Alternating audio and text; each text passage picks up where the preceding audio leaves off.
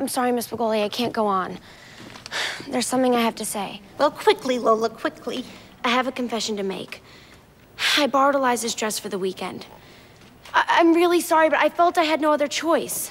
No choice? Why? I had to wear it to the Siddhartha party. When are you gonna give it up, Mary? No, you didn't. No, you didn't. You couldn't possibly have taken that dress because I keep that dress locked up, safe, in the drama room. There are ways, Miss Bigoli. There are ways. Where is it now? It's right back. It's safe and sound. It looks exactly the same, but somehow different. Can you believe her? I mean, first she takes the dress, then she puts it back, and then she goes to this party where no one saw her.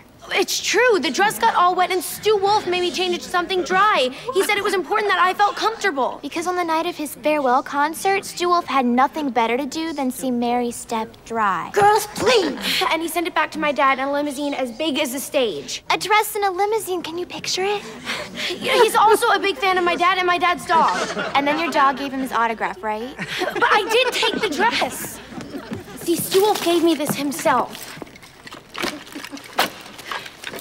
It's his roadie t-shirt from his tour. Where else would I have gotten it? In a junk store where you get everything else. But this is the tissue I used to wipe his tears. Maybe we should send it off for DNA testing. I also left my bottle cap necklace at his house. He told my dad he's gonna FedEx it back. A dress riding in a limousine. I guess that's a good thing because otherwise it would have had to catch a cab. You're funny, Lola. You could be a comedian. But can we please go back to work now? We have so much to do before Wednesday night. You believe me, don't you? I mean, Carla's the one who's lying. We've worked so hard for this production, Lola, and I am not gonna let you ruin it for me. We have all had enough.